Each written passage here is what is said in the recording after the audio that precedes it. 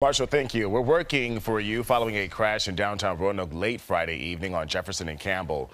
Details on what caused that scene are limited right now, but you can tell from these images the vehicles were damaged, severely damaged. Look at this one right here, one on its side. So, of course, we're working for you to find out what exactly led to this incident. We have calls out to Roanoke Police, and once we learn more information, we'll give that to you on air and online at WSLS.com.